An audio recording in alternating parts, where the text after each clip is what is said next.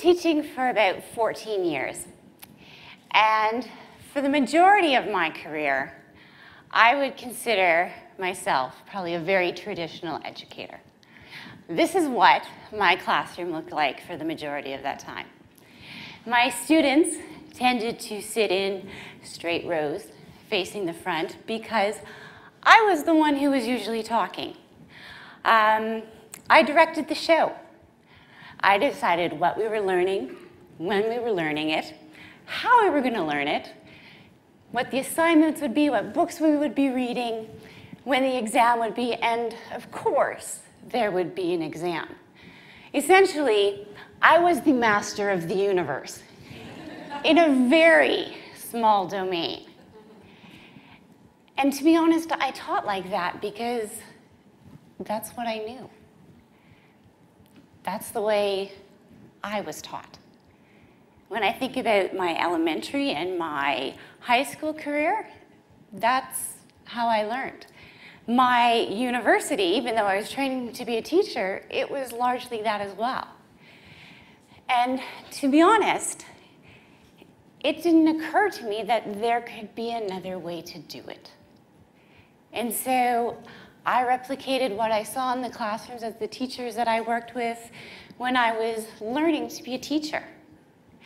And it wasn't until my master's degree, when I was working on a master's in ed tech and design, and I took a class with Dr. Alec Kuros. And that class changed my life.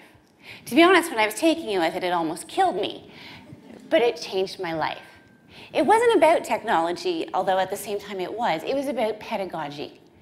And I started learning about things like student-centered learning and constructivism and inquiry and PBL. And for the first time, I began to realize that maybe my students could construct their learning.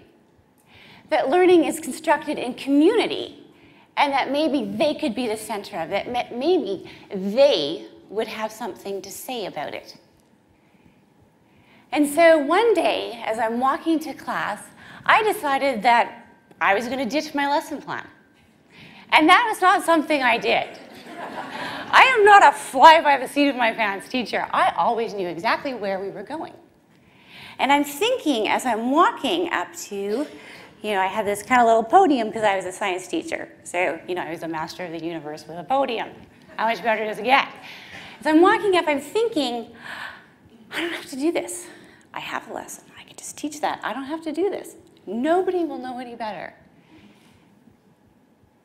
And so as I stood at the front of my room looking at my students, I said, if you could design school to be anything you wanted it to be, what would it look like? What would it sound like? What would I hear? What would I see? What would it feel like? What would you be doing? And when they realized I was serious, they began to write. And they wrote, and they wrote, and they wrote. And they giggled, and they laughed, and they chattered, and they wrote with such passion. And then we began to talk. And really, although they did not say that, that was the bottom line. They said things quite kind of like, we don't mind that you lecture, but maybe not quite so much. And, can we sit on the floor and hear what each other has to say? And so we actually reconfigured our classroom so that we had this huge space, probably this size in the middle, and they all had these learning pods that we created on the outside, and we always sat in a circle in our classroom so that we could discuss. And I found out during this process that my students wanted to make a difference. And it turns out at the time that they had been learning about the wars that had been happening in Uganda, and how children had been enslaved as soldiers, and the schools had been destroyed. And my kids really wanted to do something. And so I said, okay, well, you know what, we need to do some research. We need to know what we're dealing with. We need to know what would really make an impact. And so the next day we went down to the computer lab and we were researching. And about halfway through the class, one of my students comes bounding down the stairs and says to me, okay, I know this research thing is like really important, but can we actually do something? And I said, sure, what do you want to do? And so she starts telling me about this thing that she had found, this Schools for Schools competition. And she's rattling off all this information, and as she's telling me, I bring up the web page and I plug in our information. And then basically at the same time that she finishes telling me all about this, I hit submit and I said, okay, we're signed up. And she looks at me and she says, really? Absolutely. And so she turns around and she starts shouting to the class that we're part of this competition and yeah, and awesome, and they're all excited and they're texting and telling people, and I'm thinking, this is gonna be awesome. You know, we'll raise a couple $1,000, my kids will feel like they're important, this will be great. And so the next day we come back to school and it was a Friday, and my students come back to class and they say to me, Mrs. Wright, we have decided on a goal. And I said, awesome, what is it? We have decided that we want to raise $10,000. And inside my head, I'm thinking, oh my gosh, do you have any idea how much money $10,000 is? And my outside voice said, that's awesome. How do you propose we do that? And they're like, oh, well, there's this thing called Change for Change, and basically, yeah, make all these, you know, change jars, and you put them around the city, and people can put change in them, and you can raise money. And you have to realize, I'm from Moose Jaw, Saskatchewan, that has a grand total with, you know, probably if you included all of our cats, 35,000 people. So you're going to need a lot of change jars to raise $10,000. But I'm like, okay, that sounds like a terrific start. So they start planning, and it was great. And then we left for the weekend. And the thing about learning, when it's something that your students have decided to do, is it doesn't stay in the walls of your classroom. It takes on a life of its own.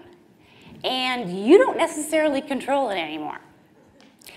And it just so happened that that weekend at a drop-in center in Moose Jaw, that there were kids from Uganda who had gone to the schools that had been rebuilt by this organization.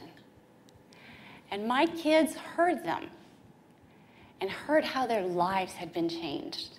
And they met them and they talked to them. And my kids were deeply impacted. And so, unbeknownst to me, all of this happened on the weekend, and they came back Monday. And they said to me, Mrs. Wright, and they told me the whole story, and they said, we've decided to change our goal. And I'm thinking, we ain't going lower, are we? And they said, we have decided we are going to raise $20,000. And in my head, I'm thinking, oh my gosh, where I come from, that's a down payment on a house. Like, you have no idea how much money that is. And I think that was the brilliance behind it, to be honest. I think if it was adults, we would have struck a committee and we'd still be there figuring out how to make this happen, and we wouldn't have raised a cent. But kids aren't like that. And I said, okay, well, $20,000, how do you propose we do that? And that began the roller coaster of the next 45 days, because that's how long we had to raise this money. So we had the Change for Change jars. And then, you know, we decided, well, you know, how about we have a roast beef dinner and an auction? And so they began planning all that. We called a caterer. They started, you know, doing all the details for that. It turns out that the kid who went around the city to get every auction item was a kid who never spoke in class. And to me, that was shocking. This was so far out of his comfort zone, but it was something he deeply believed in, that he decided to do it. And so there were these high moments like, you know, the roast beef dinner where we raised $7,000 in one evening. And there were times where it's like, okay, we can do this, we can do this, we can do this. And then we planned a benefit concert, and we were going to, you know, we had all these musicians lined up, and it was on a Sunday at the end of November, on the same day and year that the Riders made it into the Grey Cup. No benefit concert. Because in Saskatchewan, that's a really big deal. And so it's like, okay, well, how do we compensate for that? Okay, well, how about we hold a barbecue? And we did at the beginning of December, on a day when it was 40 below. And it turns out that the barbecues are stored outside, and that if you do that, the propane tanks will freeze. And so we had half a barbecue to barbecue 300 hamburgers and hot dogs, and it was a nightmare from beginning to end. And partway through, one of my students looked at me and she's like, oh, Mrs. Wright, this is so terrible. Everything's falling apart. You know, we have to figure out how to fix this. And I looked at her and I said, have you ever planned a wedding? I said, trust me, you're going to need these skills. And so, at the end of 45 days, it was a Friday, our total was $15,000 and change. And I thought, it's not bad. I mean, we had about 25 kids. It was more than their first goal. We didn't quite reach a second goal. And to be honest, I was somewhat disappointed. But I left class thinking we did a good thing.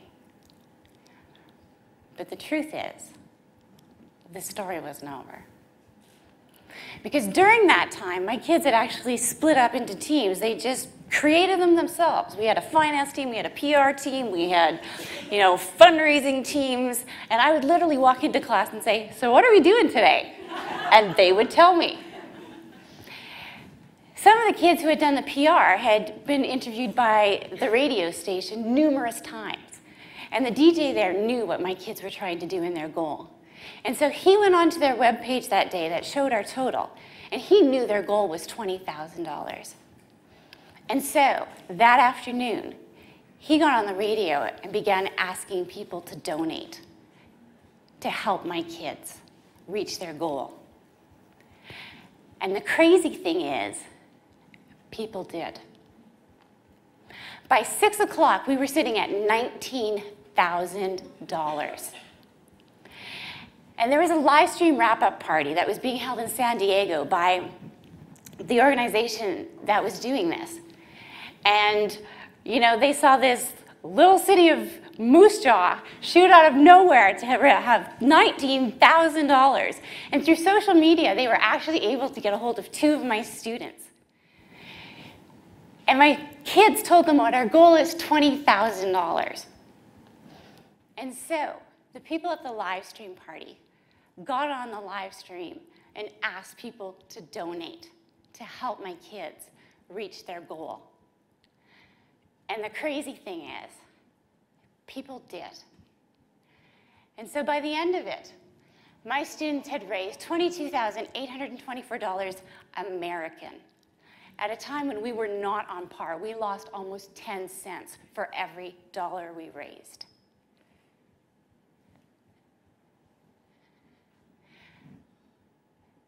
That day, I learned to believe in my students, to believe in what really deeply matters to them, and to remove whatever obstacles I can to try to make that happen. More importantly, my students learned to believe in themselves. They learned that they can make a difference. They had a saying the entire 45 days, we are not the future, we are right now. And my students learned that there is a world out there so much bigger than them, that cares about the things that they care about, and the kindness of strangers to help them meet a goal that they deeply, deeply wanted. Our schools need to be places that set our kids' hearts on fire, that they can figure out what they are passionate about, where we give them opportunities to pursue it, and that we can give them a place to make a difference now. One of the things that I've learned over and over from doing this kind of stuff with my students is that our students will often exceed our expectations of them if we only give them the opportunity. Thank you.